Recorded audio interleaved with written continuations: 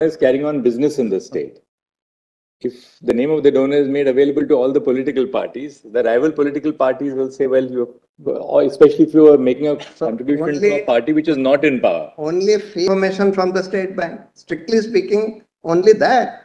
Otherwise, citizens certainly can't. It completely defeats the citizens' rights. So, Mr. Sharma, let's be very clear. This order, this is an interim order. That's right. It will continue till the decision. So there are 40 legal orders.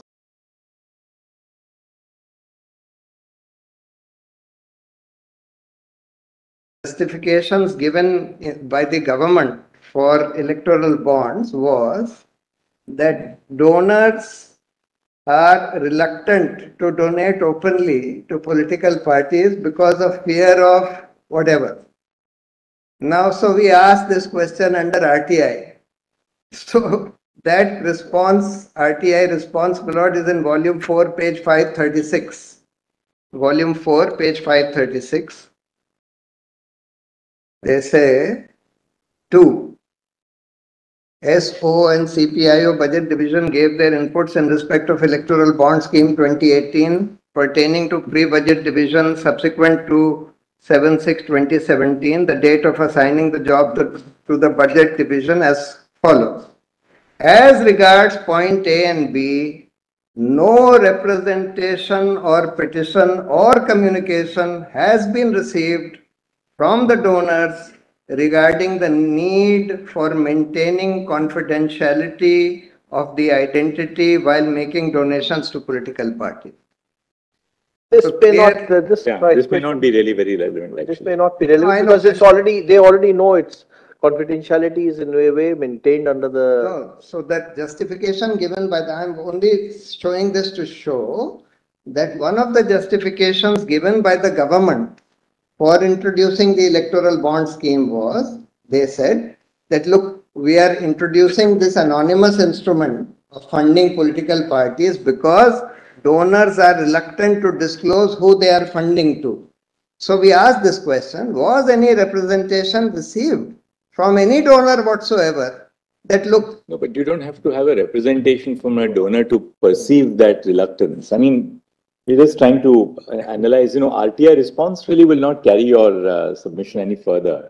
No, I'm saying that government should have some... There's an assumption that, look, if you disclose the name of the donor, there'll be other political parties who will know that you have contributed to this political party, and therefore they might be subject to, suppose a donor is carrying on business in the state. If the name of the donor is made available to all the political parties, the rival political parties will say, well, or especially if you are making a contribution to a party which is not in power. Only fear would be from the party. That's the logic. Okay. Whether it's valid or not is what we have to decide. Correct. Now, Your Lordship may come back to my written submission. I just want to show... Prashant Bhushan, you're on, the first argument was right to information under 19... I'm coming to that. I just wanted to lay out the few other factual details. Now let's look at... I'm saying that, and ultimately... So the purchaser of the bond may not be the person who is actually handing it over to the political party. That's right. That's why they may say that we don't know.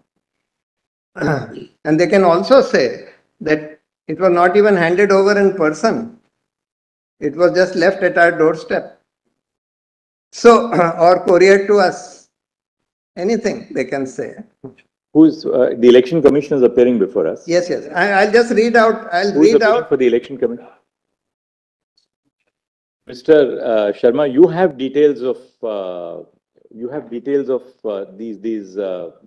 this data which has been submitted pursuant to the interim order.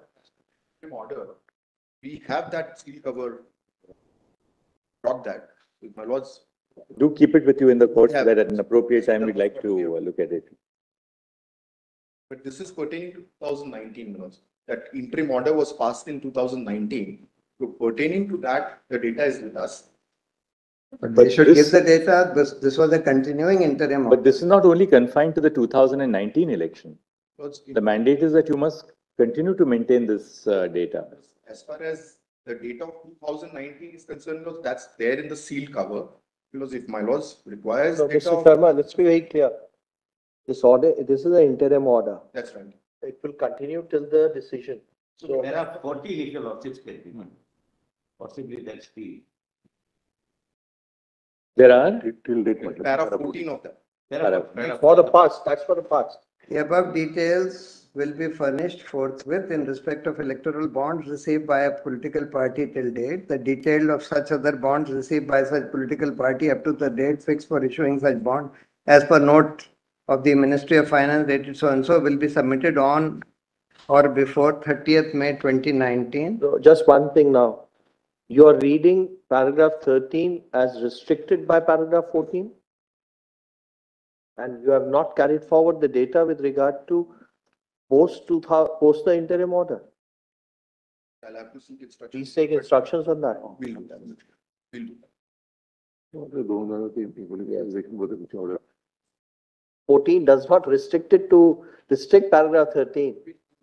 Paragraph 14 is for the past.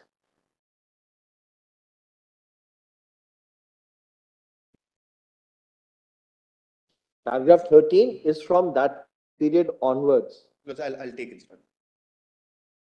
what paragraph 14 says is that in respect of the past period, the data will be submitted forthwith. But para 13 is a continuing direction. This is not only confined to the 2019 election. And I'll seek instruction because I'll be.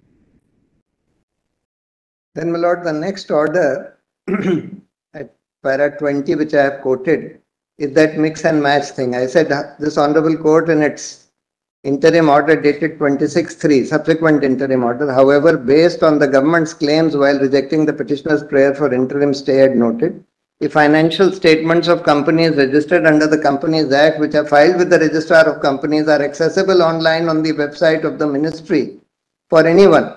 They can also be obtained in physical form from the Registrar of Companies upon payment of prescribed fee.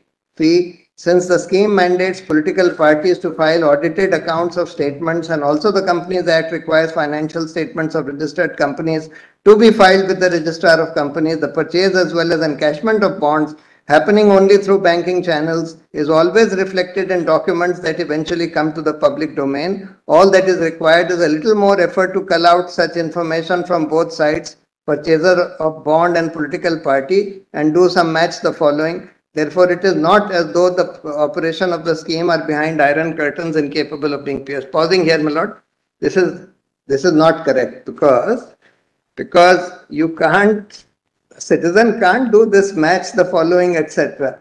Because the company does not disclose who they have given the bond to. Company only discloses the total bonds purchased. The political parties only discloses the total bonds received. So you can't, no citizen can match. Only the government, only the state bank, State bank and any law enforcement agency which asks such information from the state bank. Strictly speaking, only that. Otherwise, citizens certainly can't. It completely defeats the citizens' rights.